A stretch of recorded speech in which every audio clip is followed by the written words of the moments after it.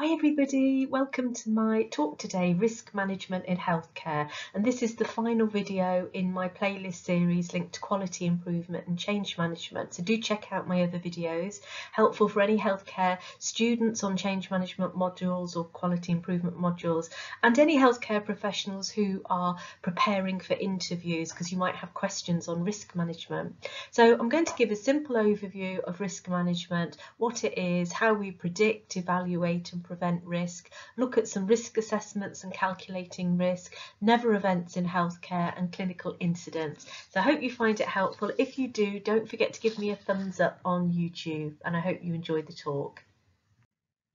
So if we look at risk management in healthcare, firstly, what is risk? Risk is the likelihood of something happening that has consequences. So if you're asked at an interview what risk management is, it's about teams working together to prevent risks happening. It's about implementing actions to reduce the likelihood and impact of risk. And we reduce the likelihood of risk by systematically identifying, assessing and evaluating risk through risk assessments and calculations that inform strategies to avoid and minimise future risk or harm. That will be to patients, staff or the organisation. And it's important to remember that risk management is not just about the risk to patients. You identify risks and threats that could harm staff as well, or anyone else within an organisation, such as visitors. And I noticed recently a UK NHS trust had a significant increase in violence and aggressive behaviour aimed at A&E staff, and the staff were given body cameras as part of a trial to tackle abusive behaviour. And there would have been incident reports filled and risk assessments completed to evaluate and predict the future risk to staff in that area that would have enabled these preventative measures to be put in place. So hopefully that gives sort of an example of identifying, assessing, evaluating and then risk, and then strategies to avoid risk in the future. Risk management in healthcare also links to other key areas and concepts. For example, the Department of Health definition of quality describes 3 criteria that link to safety, experience of care and effectiveness of care. So if you don't manage risk, then quality of care is going to be impacted. It's going to be less safe, server user experience will be affected and care will be less effective. If we look at the concept of clinical governance, that's an umbrella term, and clinical governance is simply a framework or system of accountability to improve the quality of a service, or your aim could be to sustain a service that already provides quality care and safeguarding standards as well. So risk management is considered to be part of clinical governance, and you'll see risk management is one of the 7 pillars of clinical governance. If we look at quality assurance, that's the process for checking that quality standards have been met, and that includes various methods such as audits, where we have ongoing monitoring of quality of care against agreed standards for quality to be measured and assured.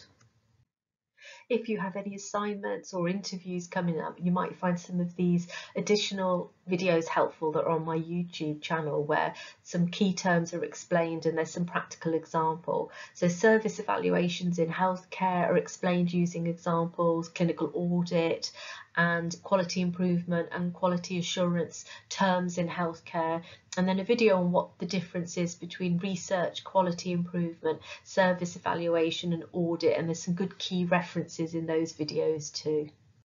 In healthcare, we've got a range of risks that include operational, strategic and performance risk. So for example, a hospital or community trust objectives might not be met, which will make services unsustainable potentially if they can't stay financially afloat. And these are risks that affect the delivery or national local priorities that are set by NHS improvement. We also have got financial risk. Organisations must keep within budget and generate income to survive, and there's financial risks also linked to operational performance. So if you don't meet your national targets, your finances might be at risk, but also linked to litigation when things might go wrong and organisations might be sued, which is very costly. Being sued might cause a reputational risk, and an organisation may have some bad publicity when things go can't speak, catastrophically wrong, for example, a hospital could be highlighted on BBC News. And we all remember the Mid Staffordshire Hospital Inquiry and the Francis Report. At a more local level, we've got clinical risks. These are risks related to health and well-being of service users and patients and staff, and the provision of care.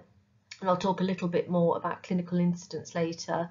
And then we've got health and safety risk. We need to protect all people in the building, for example, and there's a focus on environmental factors and risks. And then another one is information and security risk, which we talked about a lot more. Breach in confidentiality or disclosure of sensitive information. It includes loss of data, cyber attacks that are happening more frequently nowadays in the UK. In the United Kingdom, we've got local and national risk management systems. So local risk management systems aim to collect and manage data on adverse events, complaints, claims and risk. And the purpose is to integrate data to identify learning and implement improvement. So risk management information systems are about integrating all our governance processes. They're not just about incident reporting. And performance data from NHS providers is available through these national IT systems, and they monitor trends monthly, quarterly and annually. And in England, we've got a new Learn from Patient Safety Events service being rolled out to replace the existing national reporting and learning systems. And these sort of systems are going to evolve in the future. So it's really important when you're working in healthcare to find out about these systems. Also, members of the public can record patient safety incidents directly on a national reporting and learning system. So identifying risk using risk assessments. Most healthcare professionals will be familiar with a risk assessment, which is a qualitative or quantitative evaluation of the nature and extent of a risk. Risk assessments are completed by scoring the likelihood of the risk occurring and the impact it should it occur. So for example, we have a falls risk assessment to check how likely it is that the patient may fall. And risk assessments, we've got a variety for pregnant workers, for example, and new mothers. We've got COVID risk assessments to estimate the risk of a person catching coronavirus and becoming seriously unwell. And then that allows healthcare workers to determine what PPE, personal protective equipment, they should select and wear, depending on the level of risk from their COVID risk assessment. And risks are assessed on the basis of impact, consequence and the severity and the likelihood of the risk occurring. That's within the current situation and controls being in place. So risk scoring and calculating risk is a consistent way to assess the level of risk. And if you're students, you're going to see lots of different types of risk assessments according to the specialities and the fields that you work in. So talk to practice supervisors about them, observe them in use, and when try and use them with supervision at first when you become registered. So what is a never event in healthcare? Never events are serious incidents that are wholly preventable and have the potential to cause serious harm or death. So never events are so serious that they should not occur if healthcare providers follow national guidance and safety recommendations. So you've always got those national guidance and policies that link to never events. And it's important to remember that serious harm or death does not have to happen for an incident to be categorised as a never event. So never events include incidents such as wrong surgery site, retained foreign objects, post-procedure, misplaced naso or orogastric tubes. And full details of never events can be found on the NHS department website. So for example, I work in England, so there is a page for never events on the NHS England website. Moving on to clinical incident reporting, most healthcare professionals have to report clinical incidents during their career, and you record events on a clinical incident form. Some examples of incidents that are recorded include patient and staff injuries like slips, trips, falls, newly acquired pressure ulcers, needle stick injuries, medication administration errors, equipment failures, a patient who cannot be found, or a patient complaint, and there's lots more. When you complete a clinical incident report, there will be an overall risk rating, and clinical incident forms use risk matrices to calculate an overall risk rating as follows. So it will be consequence rating times likelihood rating, which will equal the overall risk rating. Consequence ratings may be insignificant, minor, moderate, major or catastrophic. Likelihood ratings may be classed as rare, unlikely, possible, likely or almost certain. And the overall risk rating is graded to provide an impression of whether there is a low or extreme risk of reoccurrence, for example, of harm. It's often linked, when you look at rating on clinical incidence forms, you'll see often red, amber, green and different colour codes used. And it's important to check the systems that your employer uses and become familiar with them. And if you're a student or a newly registered practitioner, look out for staff completing an incident form. And when you complete one for your first time, try and get somebody to supervise you if you're unsure, but never be afraid to ask.